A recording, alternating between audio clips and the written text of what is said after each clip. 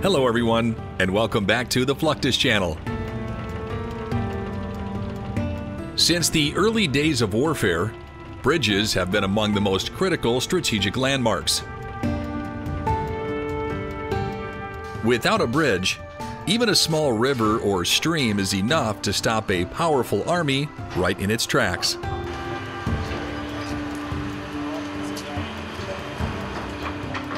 As time went on and technology improved, military tacticians decided to focus less on capturing and holding bridges and more on finding ways to bring bridges with them while they move from place to place.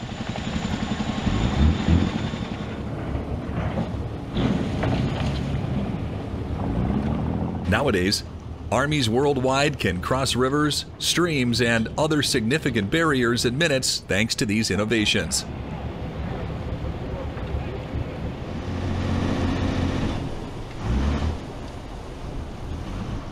Over the years, there have been dozens of approaches to so-called portable bridges. One particularly successful example is the M3 amphibious rig.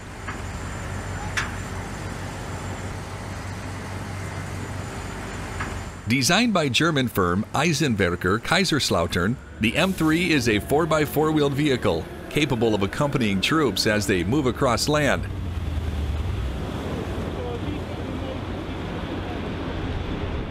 However, upon reaching a river or stream, the M3 can unfold itself, revealing a set of pontoons to either side.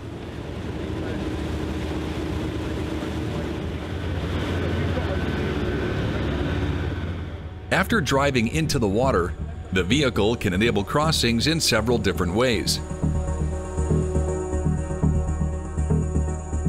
It can ferry troops and vehicles from one side of the lake to another, or attach itself to several other M3s, deploying a series of aluminum ramps to create a fully operational bridge.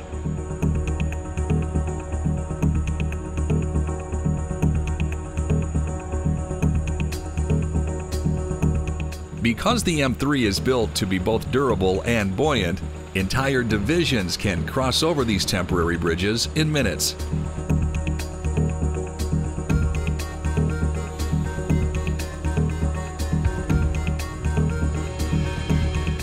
Another approach to bridging that has been in use for decades is to use deployable floating pontoons.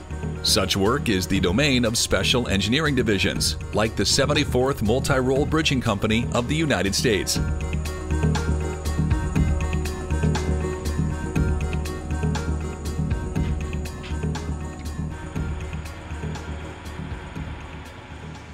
The pontoons are carried by trucks, helicopters, and other means, then dropped into the water where they can be retrieved by waiting fast boats.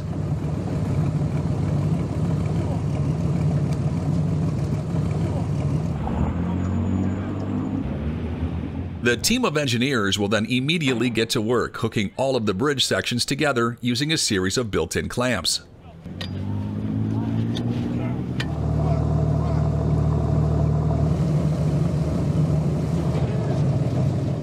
Once complete, these bridge sections are essentially fully operational roads.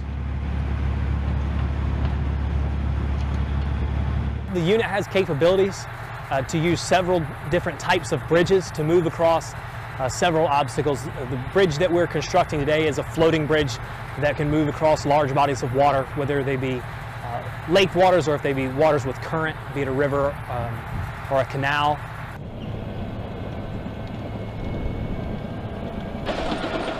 When figuring out engineering challenges like these, versatility is key. They not only have safety paint and lane markings, but they are buoyant enough to carry multiple heavy tanks at one time.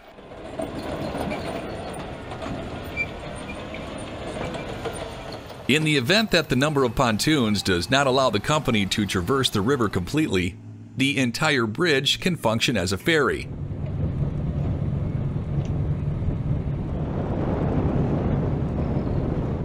With boats to either side providing propulsion as the army crosses the river. That way, troops have options to solve all of the unique problems that they might encounter in the field.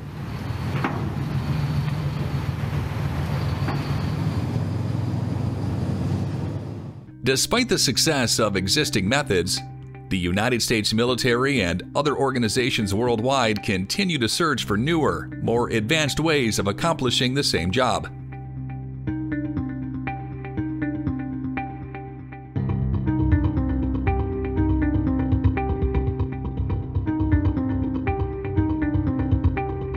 The M30 bridge erection boat is one such example. The M30 is an aluminum-hulled boat, approximately 36 feet long and 10 feet wide. It's powered by 2 diesel engines, giving it a top speed of around 20 knots. It's equipped with a bridge launching mechanism that allows it to assemble, launch, and drive a floating bridge rapidly.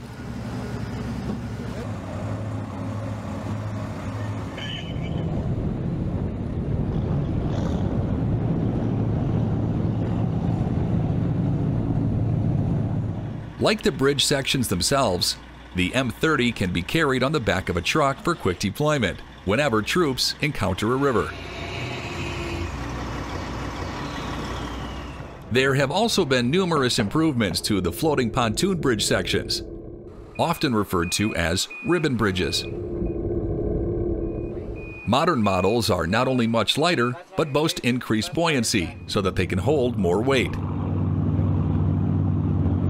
This also helps keep each bridge section from sinking too deep into the water, so the attached boats can move them much faster.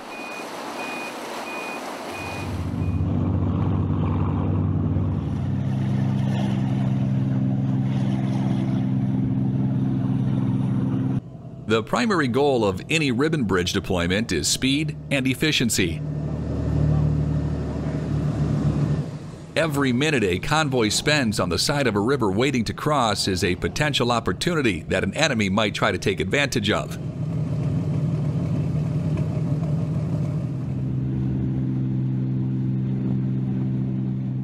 By far, the most essential capability of ribbon bridges is their ability to transport tanks.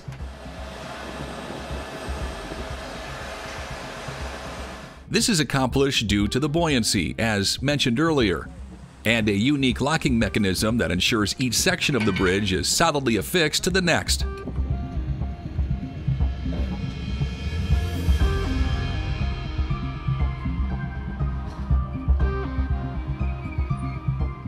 Even the mighty M1 Abrams tank, weighing up to 73 tons, can confidently drive onto the ribbon bridge for transport across the water.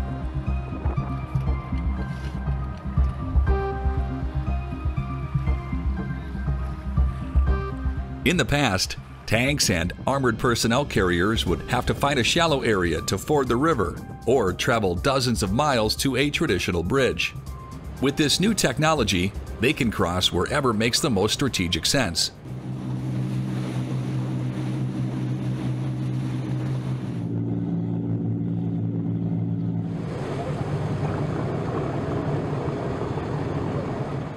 Tanks are the heavy hitters of the armored vehicle world, but they are far from the only options for safely moving troops from one place to another.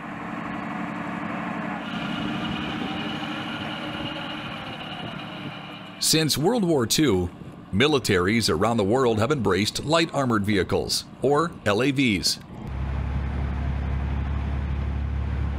These are small-wheeled or tracked vehicles capable of accomplishing a wide range of jobs. They can patrol city streets, forests, and rural areas while traversing almost any type of terrain.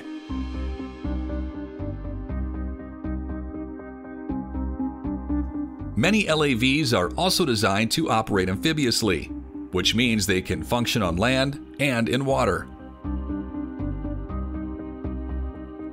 Amphibious LAVs are equipped with features such as watertight seals, propellers, and buoyancy chambers that allow them to move quickly through the water.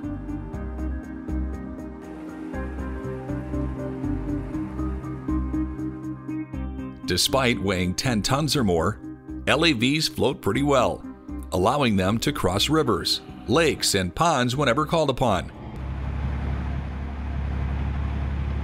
This provides yet another way for convoys on the move to avoid obstacles and stay on mission. Water is not the only obstacle that can stop a moving army in its tracks. Ravines and crevices on land can easily prevent troops and vehicles from getting to where they need to go. For this reason, militaries began investing in AVLBs, or Armored Vehicle Launch Bridges.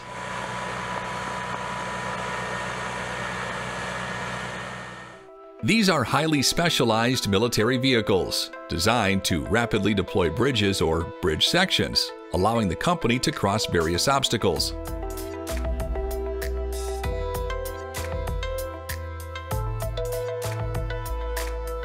AVLBs typically consist of a vehicle chassis, usually based on an existing military tank or tracked vehicle. On the top, they will boast some sort of bridge module.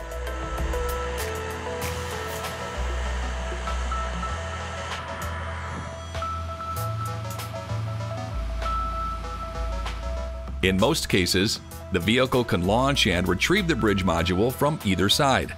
This allows the AVLB to cross its own deployed bridge and then pick it up on the other side. Some of the advantages for the Marines using these bridging assets is to allow them to cross an obstacle. For this instance, it's a river or a larger dry gap that wheeled and tracked wheels cannot get over. Instead of bypassing and adding hours and potentially days into your movement or your convoy, these bridging assets give you the opportunity to cut your timelines down and crossing that obstacle where you want to cross. The United States has a particularly effective vehicle at its disposal in the form of the M1074 Joint Assault Bridge System.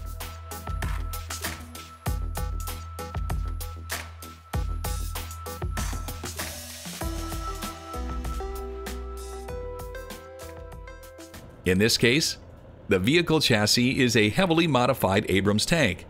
This gives it an extremely heavy mass, which offsets the weight of the bridge during deployment. It also allows for speeds of up to 45 miles per hour on paved roads and 30 miles per hour off-road. The bridge system boasts a hydraulic launching mechanism, which increases the speed and efficiency of deployment. With the ability to cross gaps as wide as 60 feet in just 3 minutes, the M1074 is vital for any land force, regardless of location.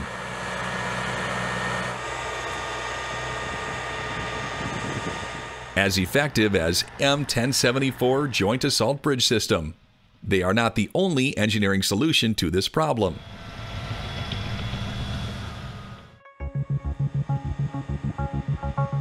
The Puerto Rico Army National Guard has recently begun training on a new system known as a DSB, or Dry Support Bridge System.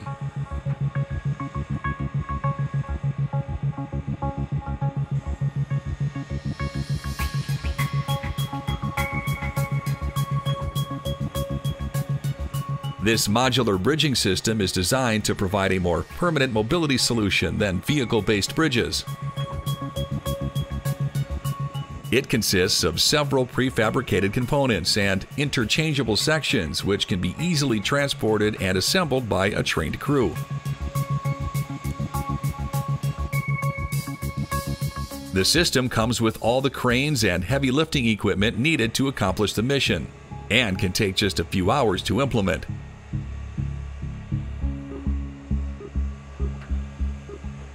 Because of this heavy modular approach, bridges can be customized to the specific situation. In fact, a DSB can be up to 120 feet long if required.